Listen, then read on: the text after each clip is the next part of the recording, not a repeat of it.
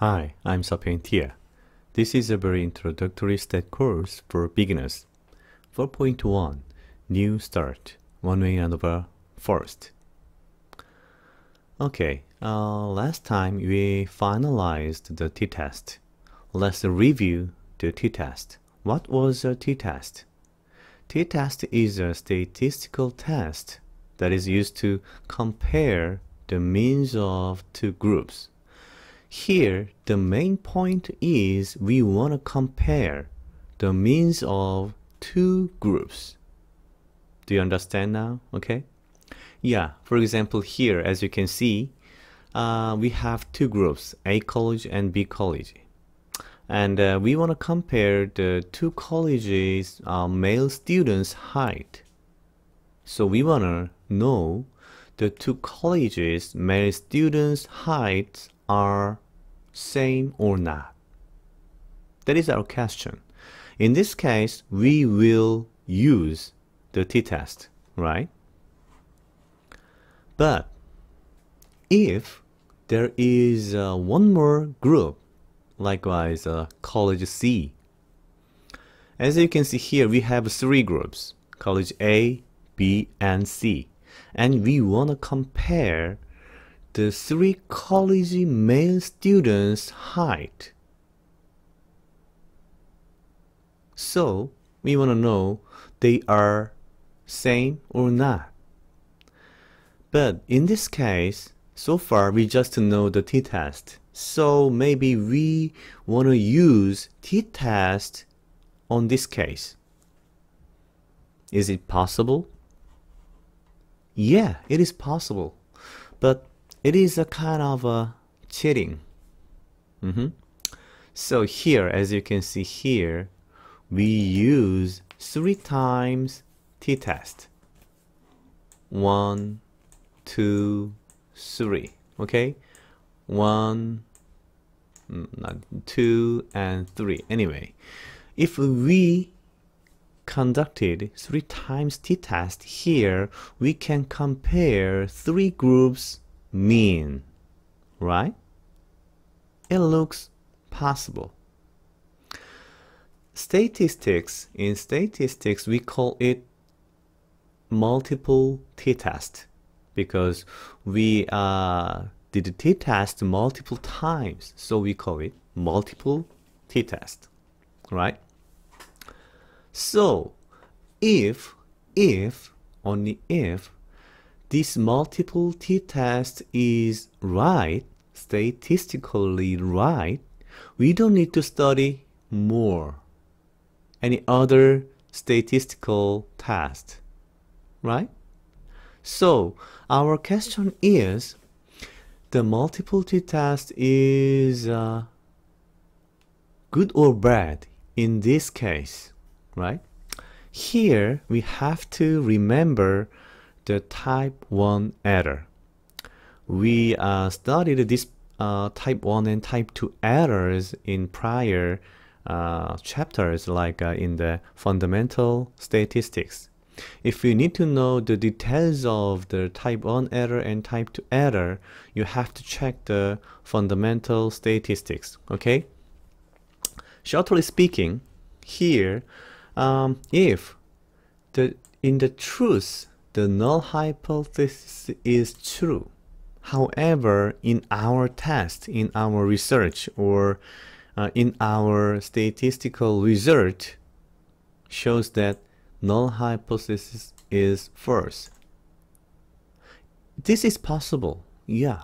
In this case, we call it type 1 error, right? The truth is the null hypothesis is true, but in the test, the null hypothesis is false. So it's wrong, and we call it type 1 error. In the multiple t-test, there is a problem of type 1 error. Why? Let's check the type 1 error in the multiple t-test. Let's think about the situation. We did 3 times t-test with 5% p-value. Okay, let's see. 5%, right? And 5% and 5%. So we did 3 times t-test with 5% p-value right here, okay?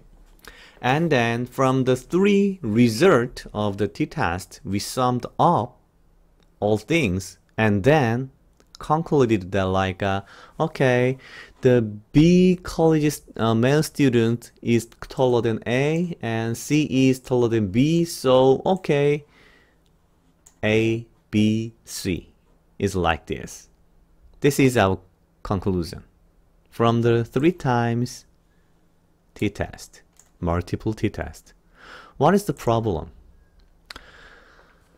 Our total p-value is here about 0.15. 15%, not 5%, because we did 3 times t-test. 1, 2, 3, and then we sum up all and then concluded like this. C is taller than B, B is taller than A, and finally C is taller than A, right? So for this conclusion, we used 15% p-value, not 5%. This is a logic of the multiple t-test, and this is the problem of multiple t-test, right? The exact formula is here. It looks very complicated. Here alpha means 0.05 p-value and the C implies how many times did you test. In this case we did 3 times, right? 1, 2, 3. So here C is 3 and multiplied alpha is 0.05. It's almost okay, 0.15, 15%. So our p-value is much larger than our expected p-value, 5%, right? So our conclusion might be wrong because of the type 1 error.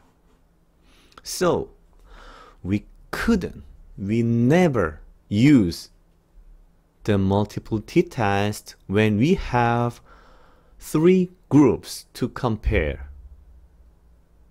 So the summary is like this. If you have more than 3 groups to compare, you couldn't do multiple t-test because of the type 1 error. Consequently, we have to learn new method. Here the new statistical method is the one-way ANOVA. In one way means that independent variable is only 1. If we have 2 independent variables, in that case we change the name, two-way ANOVA. After learning one-way ANOVA, we will go on to the two-way ANOVA. But the most important point is here, ANOVA. ANOVA, the name ANOVA is an acronym of analysis of variance. At this point, you have to feel something strange when hearing the name of analysis of variance. Why? Let's think about the example. We want to compare 3 college male students' height, right? So we have 3 groups and we want to compare the 3 groups' mean values. So we can expect that the name may be analysis of mean, right? Because we want to compare the means of 3 groups. However, here the name is analysis of variance. So why is the name analysis of variance instead of analysis of mean? That should be your question to yourself. This is very important to understand the ANOVA at the starting point. This question is very, very important. Okay? So, next time, we will check why the name is analysis of variance, not the analysis of mean. Okay?